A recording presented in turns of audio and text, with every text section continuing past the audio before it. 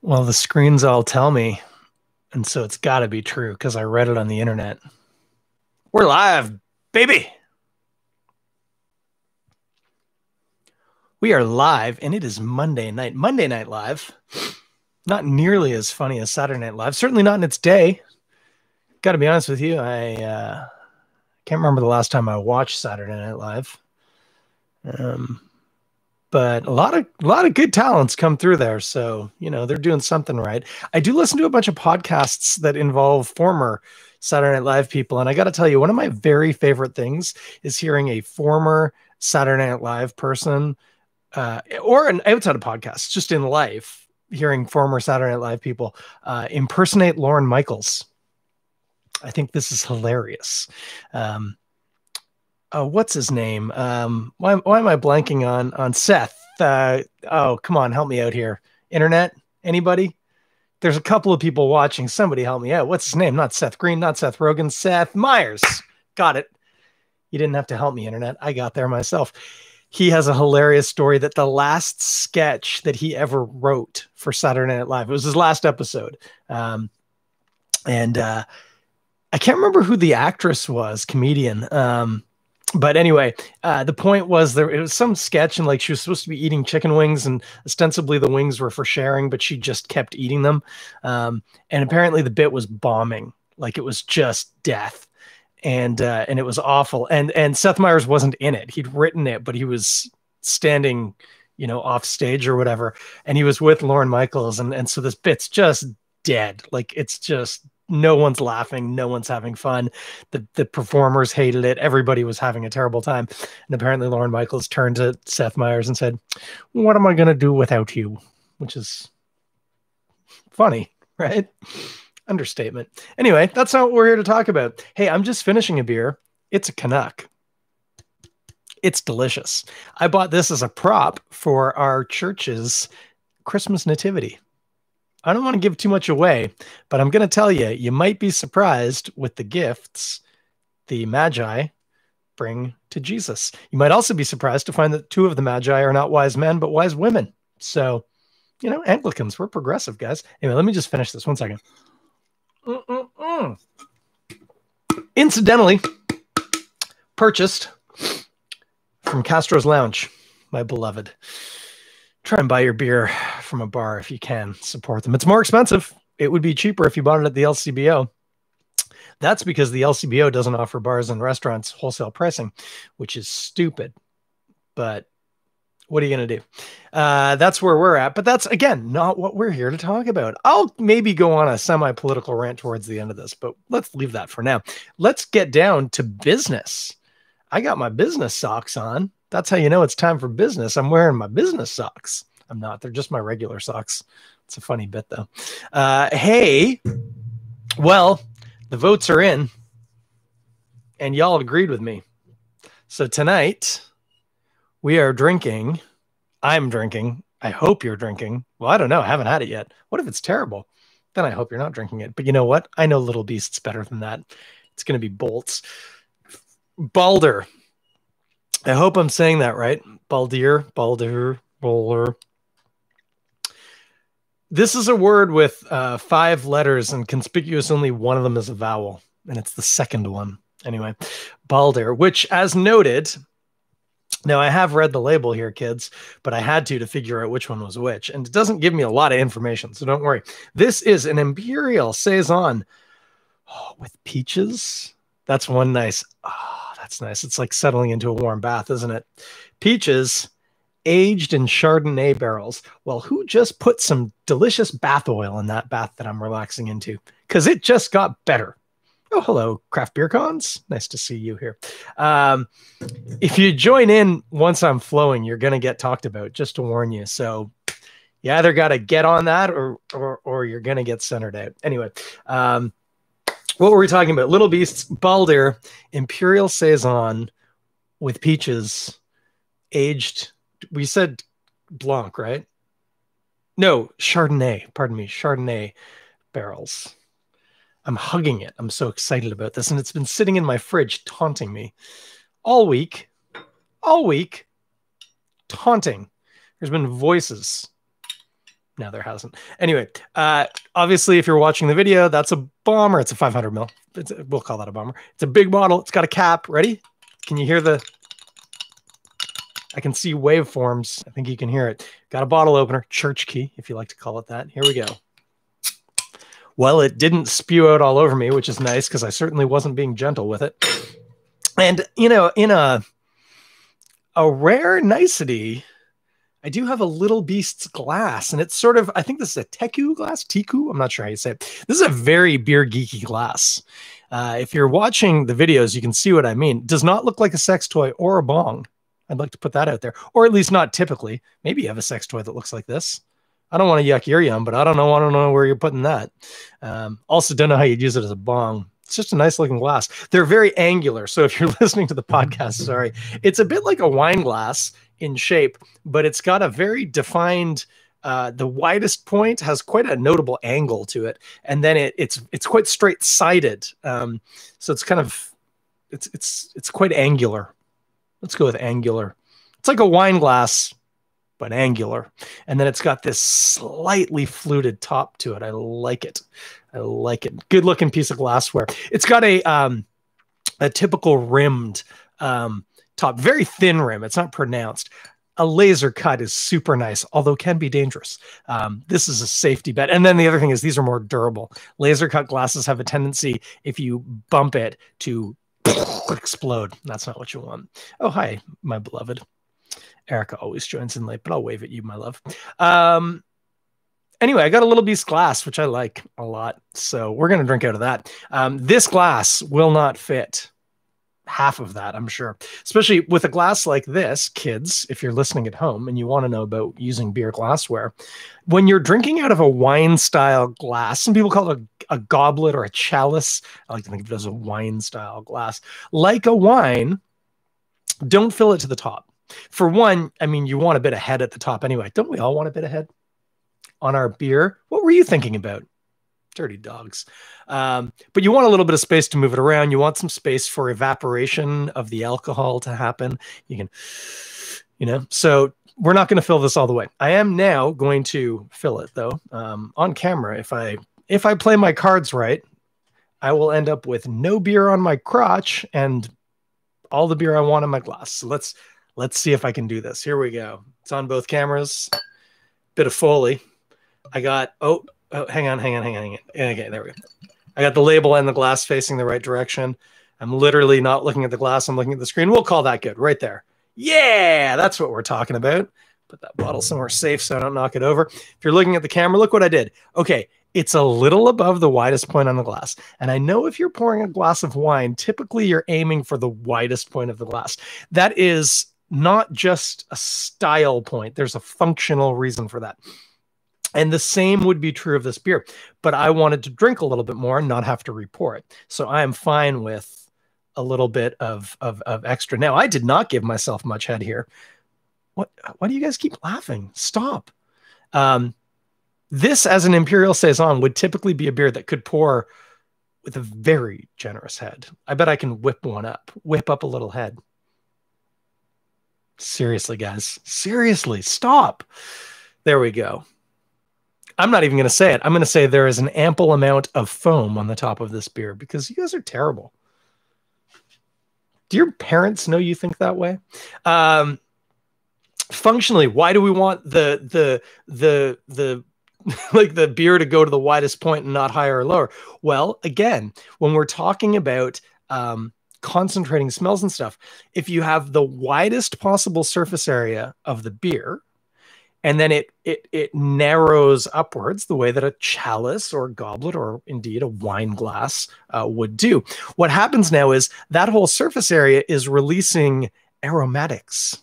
We call them smells. Hello, Stormstead.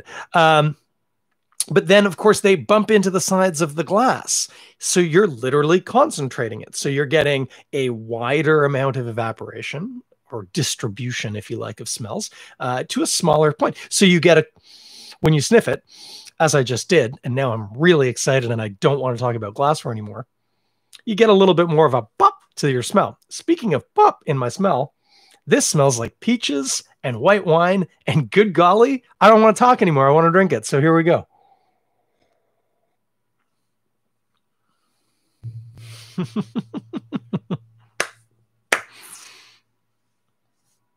Well, that's the show tonight, guys. I hope I'll see you next week. I gotta go. I got a beer to drink.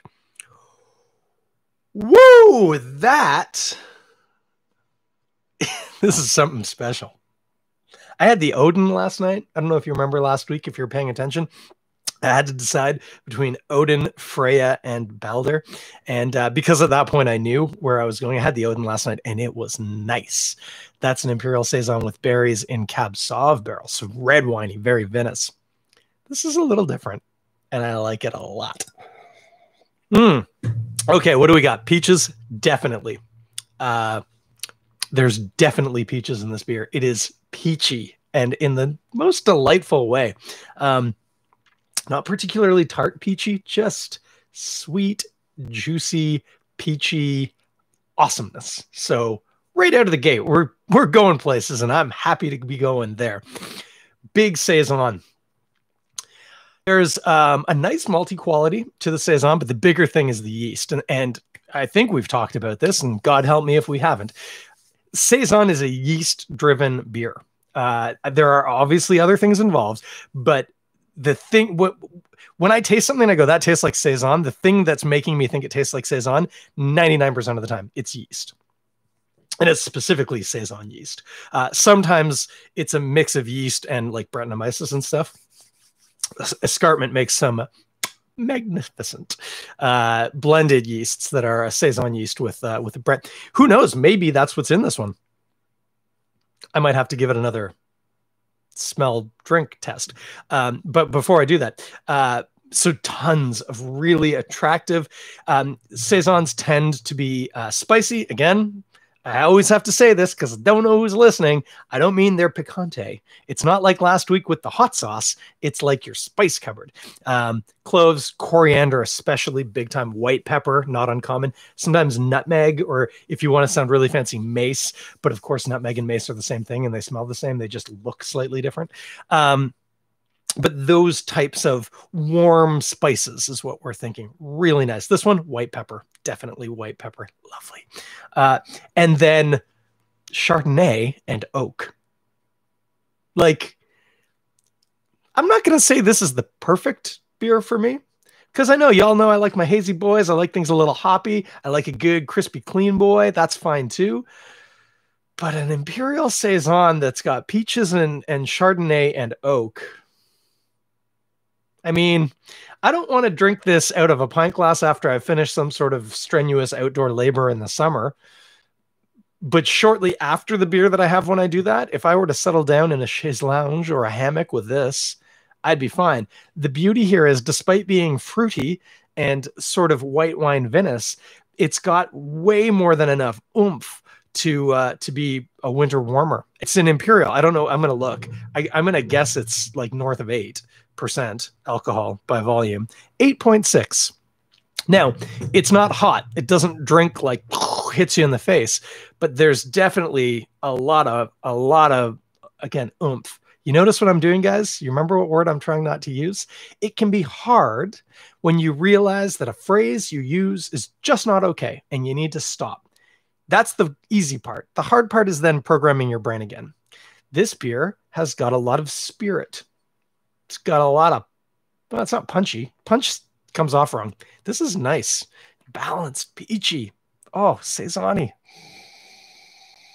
So good. And tons of Chardonnay. Nice Chardonnay, too. I want to know what Chardonnay barrel this came out of. I'm just going to look through here. Now, I was hoping maybe Aaron or Little Beast is watching and they would chime in and tell me what kind of barrel it was. It's a nice Chardonnay barrel. So that's something. Sorry, I got all sidetracked. I'm having a ball right now. Not loose as a goose, if any of you are watching, but I'm having a ball. I need to think more about this. Really peachy, like in the best possible way.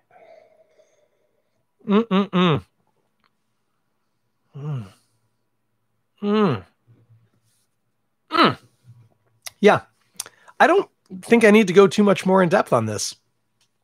Nicely, a bit of a tartness, which often happens with a Saison. Oh yeah, I was gonna try and think about. That's why I wanted to drink it and think about it a little bit. I was wondering if there was a secondary fermentation from like Brett or something. Often in a barrel that can happen, especially if it's a pre-used barrel. Not just for wine. Shouldn't wine barrels should not have Brett in them. Sometimes they get infected with Brett, and then the brewers take them and they like that as long as it's the right kind of Brett. Sometimes Brett tastes like poo, so you don't want that one.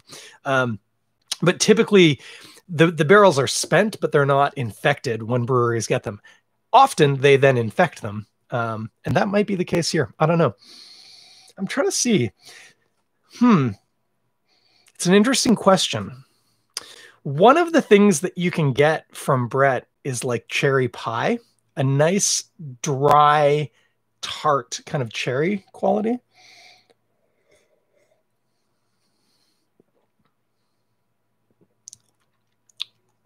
I don't think so. I think all I'm getting is peach and Chardonnay, but it's not out of the realm of possibility.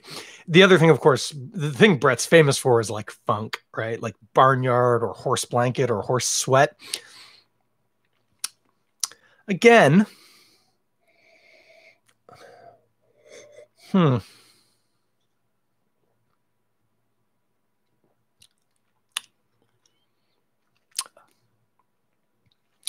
I don't think that's tracking. No, I don't think so. It's not impossible. It's not if there is Brett in there. Oh, well, interesting. I've just read the ingredients. It doesn't say what kind of yeast was used in it. It does point out there's rye. And you know me and rye in a beer. Seriously, this beer just keeps getting better. There's also wheat. Not uncommon in a Saison. Adds a bit of cloudiness, bit of body. But rye, of course, rye makes beers. Did you say it? Spicy. Stormstead wants to know how many horses I've licked. Interesting question. I mean, alive horses, 0. But I've eaten horse. So that's something. But it wasn't sweaty. Tasted like beef, if I'm honest with you.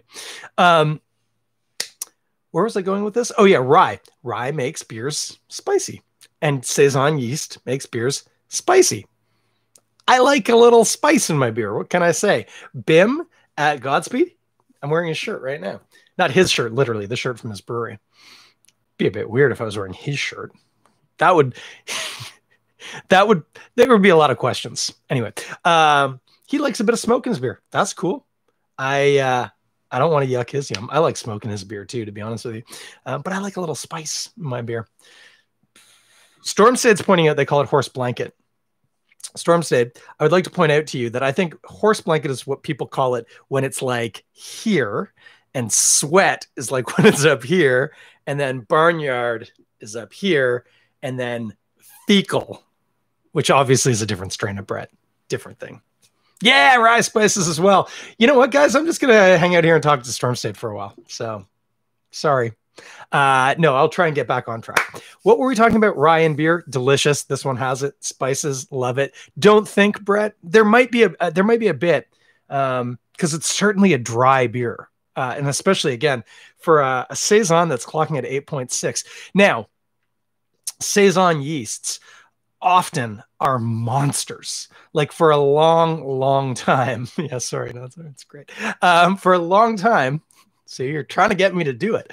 For a long time, my favorite yeast when I homebrewed was 3711, which is French Saison from Y yeast, I'm pretty sure. And that thing could take a beer to sub 1.000 in gravity or 1 Plato, which is to say that beer is now less dense than water because it's converted so much of the sugar and added alcohol that now there's no sugar left and there's just water and alcohol, and that's less dense than just water. And it's crazy. So Saisons can be bitingly dry, like just dry.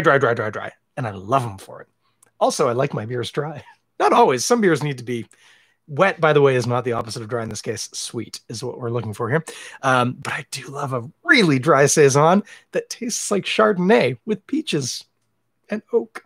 This is perfect. Anyway, the other thing is Brett also does the same thing, dries the crap out of beers, can take them well below 1 Plato. And so it is possible the dryness is being caused by that. But if it is, the influence is either minimal or it's being covered by the peaches and the oak and the wine, which is fine as far as I'm concerned. So if it's got Brett, wicked, not super notable. And maybe if you're a person who likes who doesn't like funky beers, but likes a bit of wine in their beer, this could be a good one for you. So anyway, Little Beasts, Baldr. Do I have to keep doing this? I could just stop and drink this beer. Maybe Storm State and I could just jump on a Zoom call together. That'd be fine. We don't have to do this, guys. No, we do. I have things I have to tell you. Stick with me. I'm going to have a sip. I'm going to pour myself a little more, try and get the labels and the branding all in the right direction here. I'm going to top it up because I'm going to be talking and I don't want to have to run out. That'd be awful. Okay, first up, what are we going to eat while we drink this? Well, nothing. Just drink it. It's amazing. You don't need food when you have a beer like this. But I hear you. You're insisting, and you are insistent. So remembering here that some of the major flavor components here are wine and then oak from the wine barrel. So that's important. And then peaches. The Saison, I'm not totally leaving alone, but for the sake of this experiment, we're thinking about peaches and Chardonnay. And immediately you're going to go in a couple of directions, but the main one, white protein. We've talked about this. Pork, chicken, fish. Any one of those, depending on what you do with it, obviously, is going to work well here.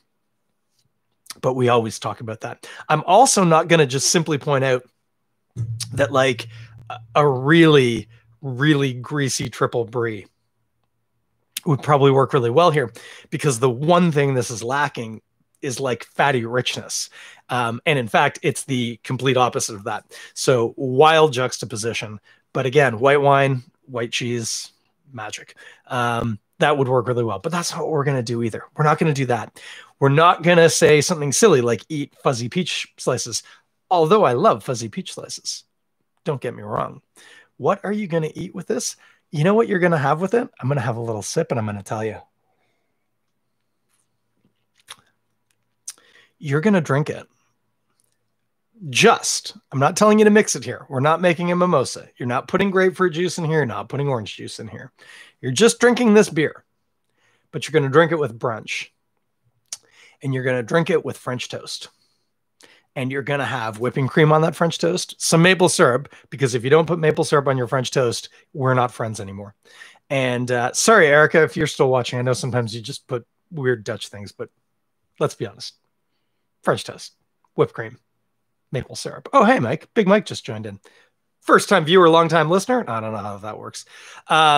French toast. And here's what you're going to do. Make a little compote with your peaches. Possibly, instead of using sugar, use maple syrup. Now you got peaches, maple syrup on your French toast, bit of whipped cream. Have that. I'm not telling you to drink beer for breakfast every day, but do it at least once. If you've never had a beer for breakfast, have you really lived? That's the question I ask you. That's what you're going to have with it. And it is going to be magic. French toast, very rich, right? Taste-wise, not a whole lot going on. Maybe you're going to make it with some brioche if you're really fancy. Just make it with bread. I don't care. French toast, peach compote on it, or just whole peaches if you need to, but make a peach compote. It's really easy. Chop up some peaches, just lightly dust them in a bit of sugar, and then put that in a pot with some maple syrup and just bring it to a light boil. It'll like turn into a sauce. It'll be amazing. It'll blow your mind. The main thing here is maple syrup and peaches on your French toast with this beer. Magnificent. I really do sound loose as a goose tonight, but I swear to God, I'm not yet. Anyway, this is Baldr. I try and stay away from like superlatives like best and stuff like that. Every beer is good in a good situation, in the right situation, let's say. But this beer is good in a lot of situations. It might be the best in a lot of situations. This beer is really something. Really something. I cannot tell you how glad I am. I have more or less what I would call a full glass and what looks like another full glass in that bottle. Also, added benefit of drinking out of one of these glasses. If you have a 500 ml bottle, you get 3 servings out of it. Magical. Man, that's good. Okay, I know I just had a sip, but I'm going to have one more. Then we're going to talk a little bit about some other stuff. Stick with me. My gosh. That was something. What a beer. Oh, by the way, where are you going to get it? Little Beasts. I think they might be out. I don't know. I ordered it like 2 weeks ago, but get on their website, look them up, especially if you're east of the city. You need to be checking them out. If you have not been to Little Beasts and you are out Whitby, Ajax, Oshawa way, please stop in. You know, Five Paddles, love them to the moon and back. My homeboys. Check them out too, but check out Little Beasts. So good. So good. And like, do you remember last week I was talking, I had to pick? I couldn't figure out which Imperial Saison that was aged in a barrel I wanted because I had 3. That's crazy. And they were like literally all different. I mean, I think functionally probably the same Imperial Saison, but with a total different finish. So not saying, just saying, check them out. Pretty good. Pretty good stuff. Also other good beers, but their Saisons are really good. So, hey, guess what? I'm going to have another sip because why not? Who cares? This is my show. You can tune out anytime you want. Guess what's happening next week, guys? Monday, 21st of December. I've found out I will still be off work until January the 11th, unless something changes. And there are many things bad about that, but one good thing is I don't have to think about waking up on Tuesday. So that's positive. Next week, I want to warn you guys, it's the Christmas Spectacular because, of course, Christmas happens later that week. Have you got your shopping done? If you haven't, consider buying somebody you love beer or beer-related equipment from a brewery. They could use it. You can figure out which they I meant, the person you're giving it to or the person you're buying it from. Top secret, it's both. Anyway, next week is the Christmas Spectacular. It is going to be a real rip-roaring show, not least because I have secured what I can only describe as the perfect Christmas gift for all the good boys and girls in Toronto Beer podcast land. If you've been a good person, I don't know why I got to go boy and girl. I don't care who you identify as. If you've been a good person this year in Toronto Beer podcast land, I have a perfect gift for you. But I have even better news. If you've been a bad kid, and I know you're out there, don't worry about it. This is a podcast that embraces love and offers love regardless of your behavior.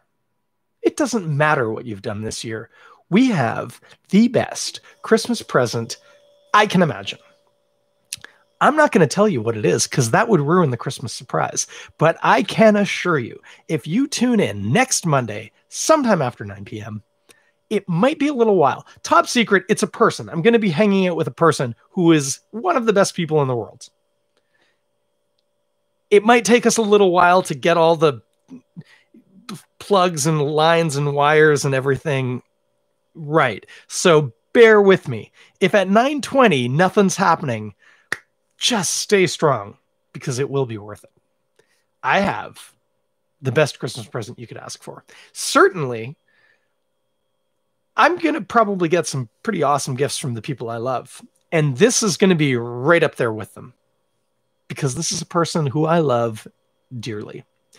This person, incidentally, has known me pretty much longer, though there was a big gap in the middle, than virtually anybody else I know. So that's something. That's all I can say. That's all I can say. But tune in next week because it's going to be an absolute monster. What else is going down? Well, got a couple of things to mention, but I am going to have another sip of this beer because it's just that good. I could drink that beer all night. What else is going down? Hey, top secret. Do you like cask beer? Cask beer was a real big deal a little while ago. It's kind of simmered now. I think it's probably about the level it should be. I don't think everybody needs to make cask beer. Some people make it, and they make it really well. Some people make it, and they make it good enough that you might think this is as good as cask beer in England. And if it's somebody who's doing that, then they're only a little bit worse than the Granite, who makes the best cask beer maybe in the world. Just going to put that out there right now. The Granite has jumped on the bandwagon. Now, I have to confess, Welly, who also makes fantastic cask beer, did this a little while back, and apparently it was calling back to something they did like back in the 90s. Can you believe? I can. I was there. No, I wasn't in Wellington.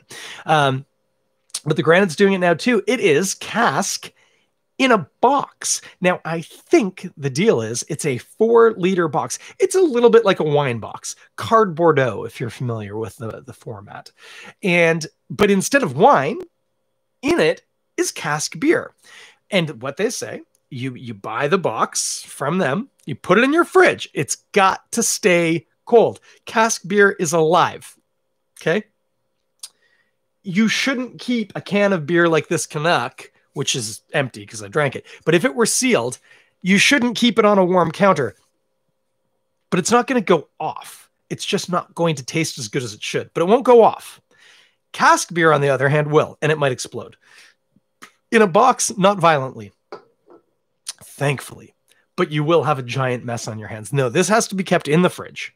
And as soon as you start serving it, there undoubtedly there's going to be a process of like pulling out a spout and, more importantly, creating a hole somewhere in the top to allow flow through, right? I think.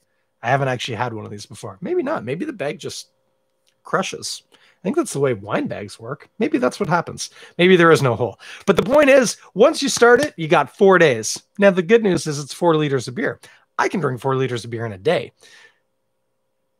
I'm not endorsing that. I'm just saying it's possible. Certainly in the holiday season, you can get one of them, put it in your fridge, keep it in the fridge. It's not shelf stable, but you don't have to start it yet. But maybe on Christmas Eve, you have a little cask ale with your, what do you do on Christmas Eve? Do you have a tradition? I sure do. You could include cask ale in your tradition. So check out the Granite. They've got boxes of cask ale, limited time. I don't think this is going to be a reg thing because I bet it's a real nightmare getting cask beer into a bag. But they've done it. And I would highly recommend you checking them out because that's a fantastic thing. So check out the Granite. Look up their cask beer in a box. If you like a good English ale, I could not say enough good things about their Best Bitter Special. Their other beers are great too, but that Best Bitter Special. It's not Baldr. It's different, but it's also, I think I've called it a desert island beer. I would seriously consider that being the only beer I could ever drink again. But I would say the same about this. So maybe I'm fickle. But check them out. That's fantastic. Also, as mentioned earlier, buy your beer from a bar near your house if you can, or buy it from a brewery near your house if you can. You know who you don't need to support right now? The government. Top secret. They get paid anyway. So whether you buy it from the LCBO or the brewery or the bar near your house, the LCBO gets more or less the same amount of money regardless. So you're going to support them if you buy alcohol in this province because, hey, apparently it needs to be controlled by the government. But where the profit goes, that's an important question. And if you can direct that, I mean, it's a tiny little sliver of profit, but that tiny little sliver of profit is more than no profit. So direct that at your local bar and or brewery, and everybody will have a happier holiday season. I think that's all I wanted to cover. Hey, yeah, no, that's it. We've been going for half an hour. I got things to do, guys. I got a really tasty beer I got to finish. Gonna hang out with the missus. You know, it's the usual Monday night. I'm gonna have a sip and I'm gonna finish this thought. So, if you are currently celebrating the Festival of Lights, Hanukkah, have a very happy Hanukkah. If I may attempt to butcher what is admittedly a very beautiful sounding language, Chag Sameach, I think is how we say that. Blessed Festival, I think is the rough translation there. Have a very, very happy Hanukkah. If you are a Christmas celebrant, whether it's a westernized version or a fairly traditional religious experience, I hope you have a very Merry Christmas. And regardless, no, we're going to talk before all this, so I didn't even have to wish you Merry Christmas. Hey, screw you people who celebrate Christmas. Suck an egg. I'll wish you well next week. In the meantime, to all my Jewish brothers and sisters and non-binary friends, have a very happy Hanukkah. I hope it has been a truly, truly blessed time of year.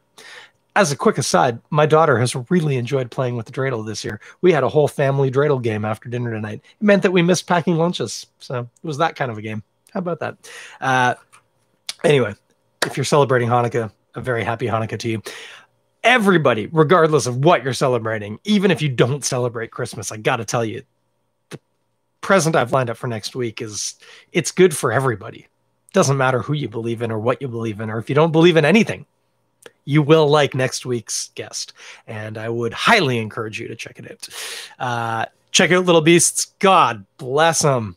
Oh, we made the right call, Internet. Baldr was the one. I don't know. I know I have had Freya, just not recently. But holy moly, this is a heck of a beer.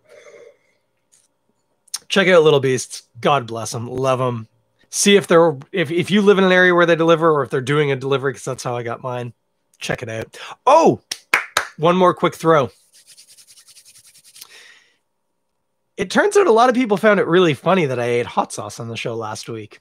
And I did not do this on purpose, but Indie Ale House advertised to my Instagram in the most effective way possible. And so I bought some beers off them. So in 2 weeks' time, next week, best Christmas present ever.